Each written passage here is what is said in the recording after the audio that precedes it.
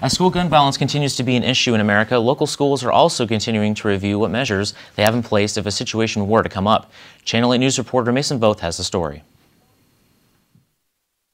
USD 320 Wamego is just like every other school in the nation, with a rising concern on intruders looking to harm the school and students. I think that's across the board with students and parents and teachers. Everybody has become more aware of the potential risk and the fact that it could actually happen. With those rising fears amongst school administrators, father of 2 students in the Wamego district says that at the moment those fears haven't gotten to him yet. I feel very safe at this point. I think they do a great job of making sure the parents are seen and known before they let them out of school. Wamego Superintendent Tim Winter says that at the moment the middle school and elementary schools are better equipped for a situation than the high school. We do have some plans in place with some construction work. We are reassessing all of our locking mechanisms in our doors and making sure that those are upgraded.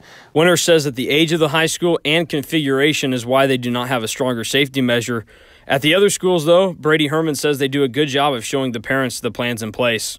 At the beginning of every year, they make us well known on measures they have to take during a situation like that. A tornado hasn't taken any lives at a school since the 2013 Moore, Oklahoma tornado, but Winter says that they practice tornado and fire drills more than they do drills regarding lockdowns. We do some drills. It is an area that we can improve in.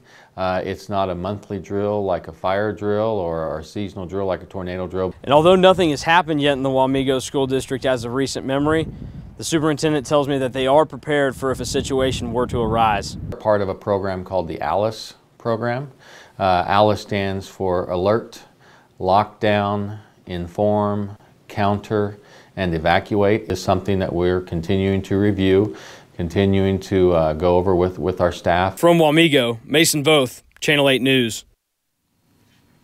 Wamego currently employs a school resource officer in conjunction with the Pottawatomie County Sheriff and Wamego Police Departments.